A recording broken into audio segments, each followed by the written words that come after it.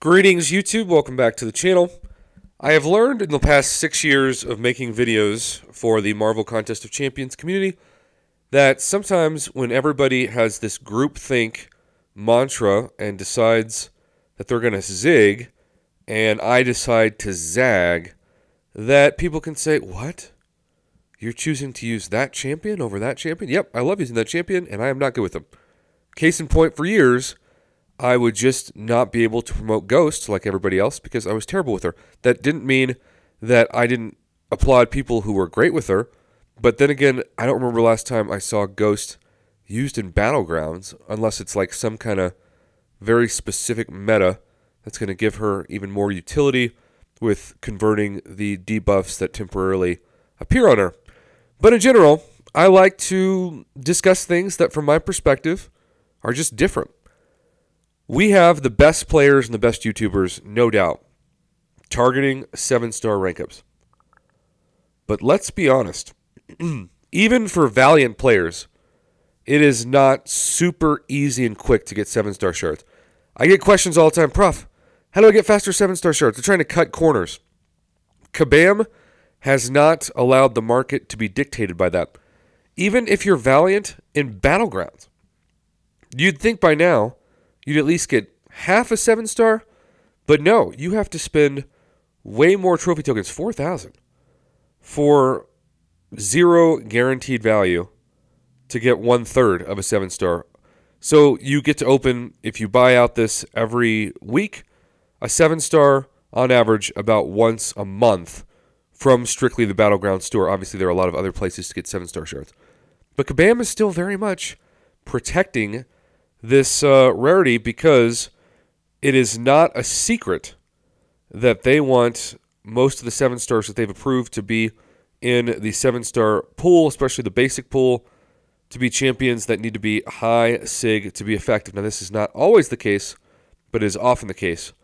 That's why it's much easier to see a Void as available as a 7-star than even somebody like Black Widow Clairvoyant, who I still don't think it makes any sense that Kabam said no to her.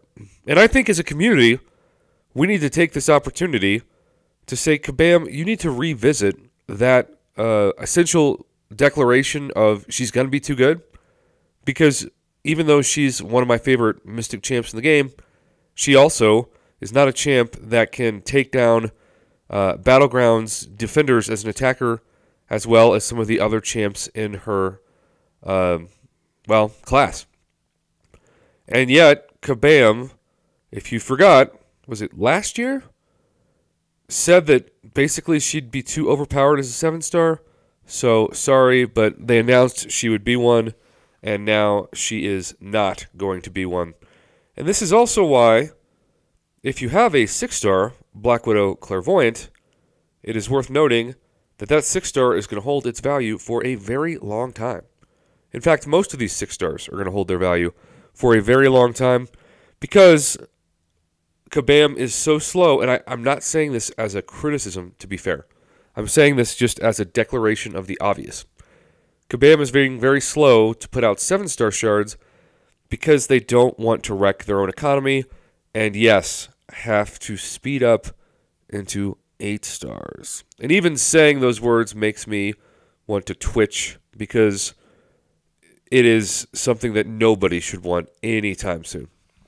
It is going to be continued decline of this game if that happens. So,